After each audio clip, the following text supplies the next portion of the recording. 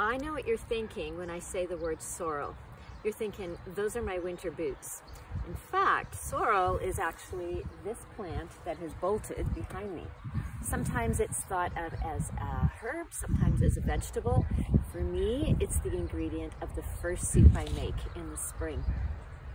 I grew up in Manitoba, and my mom made this soup called zomerborscht, or summer borscht, because in Manitoba, sorrel is ready just about the same time that those lovely herbs like dill and parsley and the new potatoes are ready.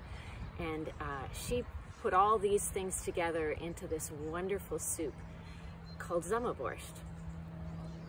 How Green Was My Valley, which is one of my favorite books by author Richard Llewellyn, talks about vegetables and meat nestling together in a pot and creating this wonderful feeling of comfort and goodness and home. That's what this soup is for me. Sourcing sausage from Gelderman's and putting it together with all the new herbs of the spring. And this, sorrel, makes for me the best tonic for any ailment you may be feeling at this time of the year.